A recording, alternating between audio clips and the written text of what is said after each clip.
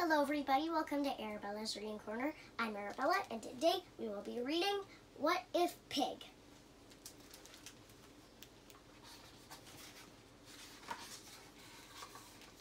What if you had a friend like Pig? Hello.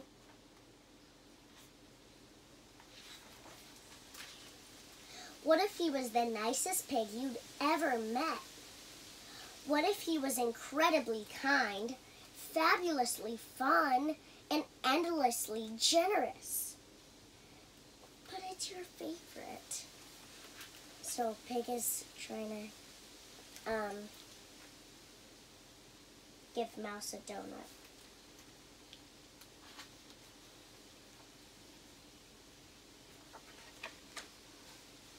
What if you felt pretty lucky to have a friend like Pig? That's how Mouse felt. In fact, that's how everyone felt about Pig. So that's how all the animals felt about Pig.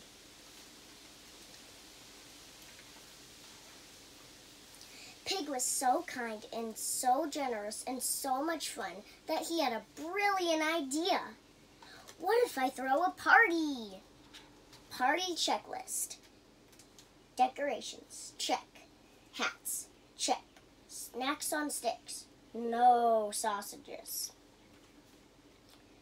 Cake and donuts.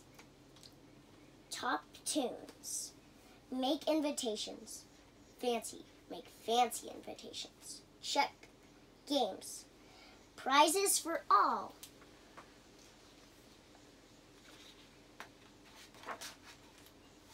Pig's party was sure to be the talk of the town. But what if Pig had a secret? Pig was a tremendous warrior, a porky panicker, a proper nervous Nelly. What if I've made a terrible mistake?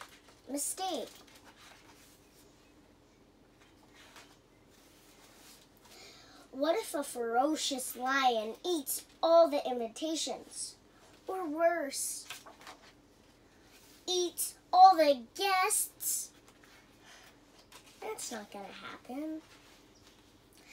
What if everyone gets stuck in a massive blizzard? What if nobody comes? Or worse, what if everybody comes? What was he thinking? And has an absolutely awful time?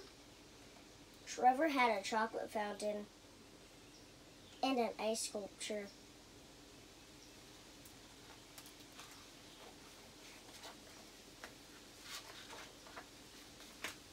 What if no one really likes me at all? I know. What if I cancel the party, tell everyone I'm sick, go to bed, and never leave the house? Okay, Pig, if you're sure. Hey, what if we go for a little walk? Mouse, what if I always feel sad? Don't worry, Pig. Things don't stay gray for very long.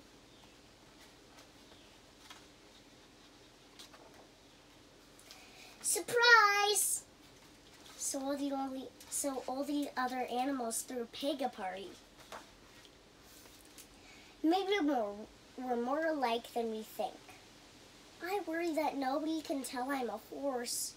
My ears are too small. We're scared of water. What if we all talked about our worries? I'm slow. I'm not even outdoorsy. I get really nervous around cats. Me too. Mousy! Yay! Mouse, what if I have the kindest, most generous, and fun friends a pig could meet? Yes, Pig. What if? I hope you enjoyed the book.